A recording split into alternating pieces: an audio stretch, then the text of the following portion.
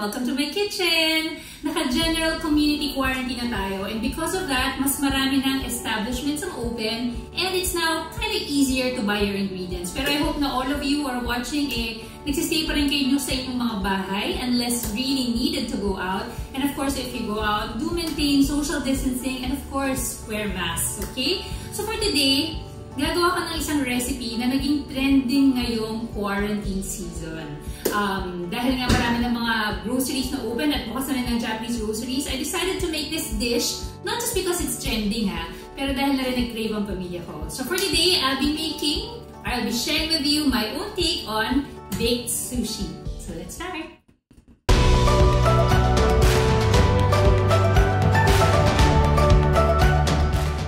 Okay, so baked sushi, unang-unang kailangan natin, of course, na gawin ay ang sushi rice. So for the sushi rice, advisable na gumamit tayo ng Japanese rice. Pero kung wala tayong makita ng Japanese rice, you could use any short-grained rice that you can find. Pero kung wala pa rin kayo makita ng short-grained rice, kung ano man na ginagamit nyo na pangsaing sa bahay nyo, pwede na yun. So I have here 3 cups of cooked rice. So ipaprepare ko lang yung ingredients na kailangan to make the sushi rice. So for that, we need our Japanese rice wine. If you can't find Japanese rice wine, pwede rin kayong gumamit ng apple cider vinegar. That's also fine. So we need about 1/4 cup of Japanese wine. Okay? So sa mga nanonood ngayon, don't worry. I'll be putting the ingredients sa comment section below or sa description box below, so that you could also do this for your family. 2 tablespoons of white sugar. There. So, lagay lang natin sa lahat dito sa ating saute pan. And salt. So, around 1 teaspoon of salt will do. Okay. Just 1 teaspoon. So, we'll just mix everything here sa ating saute pan. And we will let the sugar melt into our vinegar. There you go. So when we say sushi rice kasi, that's just vinegared rice. So importante na sa ating sushi bake, malasa na yung ating rice. Okay, so once it's melted, this is good. Okay, so melted na yung ating sugar. We now add it to our cooked rice. So just mix like so. Mix lang natin to make sure that every part of our rice has our mixture. Okay, so once everything is properly incorporated, we now transfer it to a pan na pwede ilagay sa ating oven. Okay, ilagay lang natin siya dyan lahat. And we flatten it. Like so. So, yan yung base ng ating sushi bake. So, once flattened na yung ating sushi rice, we can set this aside. Yung mga nakikita ko ngayon na gumagawa ng sushi bake, they usually use canny or yung ating crab sticks. Gagamit din ako nito, but I want to make it extra special because my family is gonna eat this. So, I'm using prawns. So, for the prawns, all we need to do is just light up our pan, put a little bit of oil, and we will just cook our prawns. Very simple lang. Okay, so lagay na natin yung ating prawns once mainit na yung ating pot. So we'll just wait for this to cook. Ilang seconds lang yan. Kasi nga prawns cook fast. So until we see na bago na yung color niya, it turns bright orange, then we could turn it to the other side. Just a little bit of salt and pepper.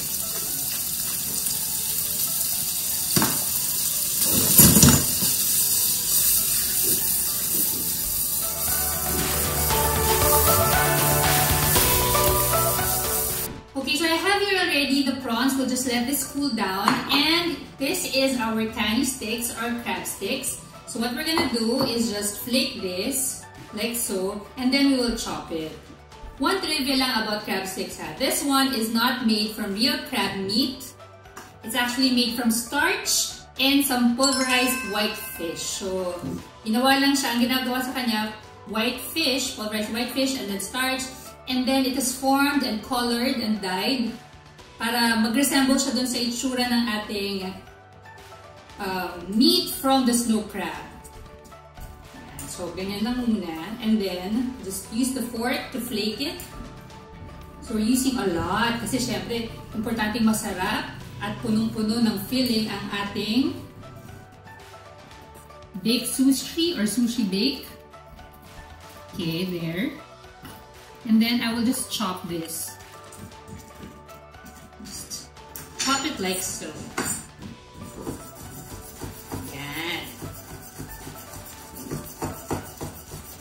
There, so I'll do the rest also. Para walang sayang, gamitin natin lahat.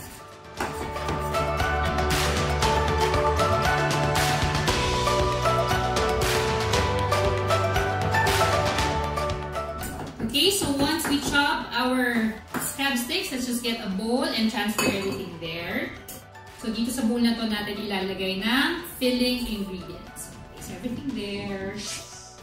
Okay, and then we get our cooked prawns, and then we'll just chop it also like what we did with the roe. So just rough chop.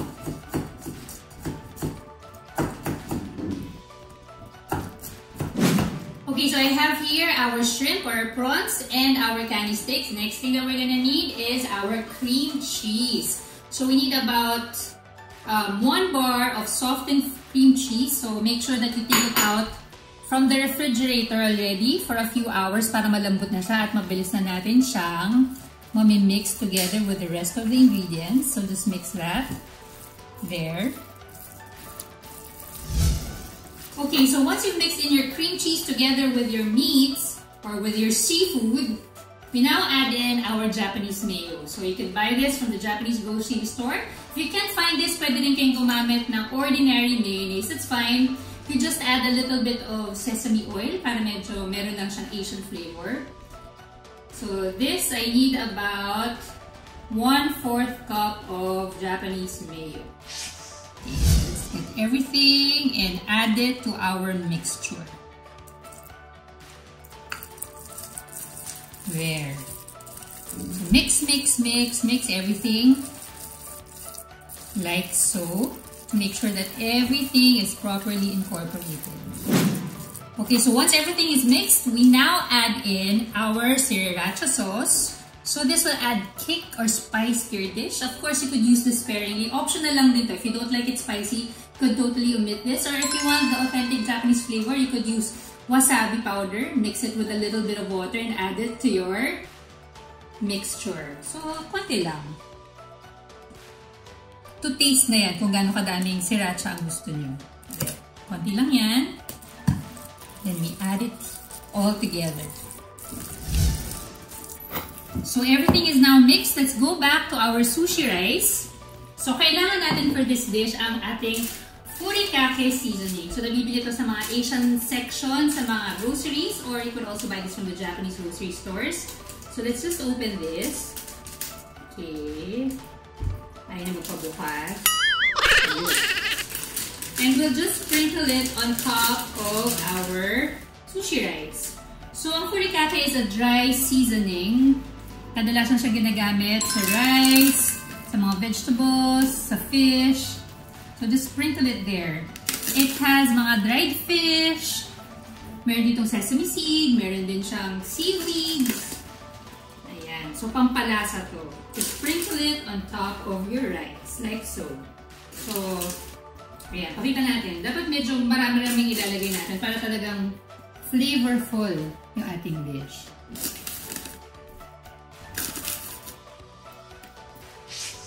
Okay. So, nalagyan na natin ng furikake seasoning ang ating sushi rice. Now, we add in our topping. So, let's place it on top. There. And we'll spread it on our sushi rice. So just make sure that every part of your sushi rice has a topping.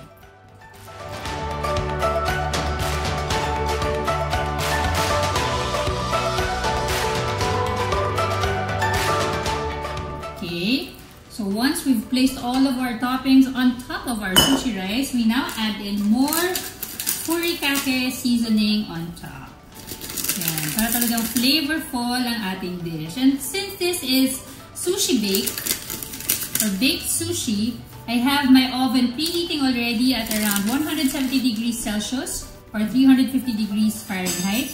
And we will just put this in the oven and let this broil for around 5 to 7 minutes. So when I say broil, dapat yung heat galing sa taas para ito talaga mag-brown siya. Okay?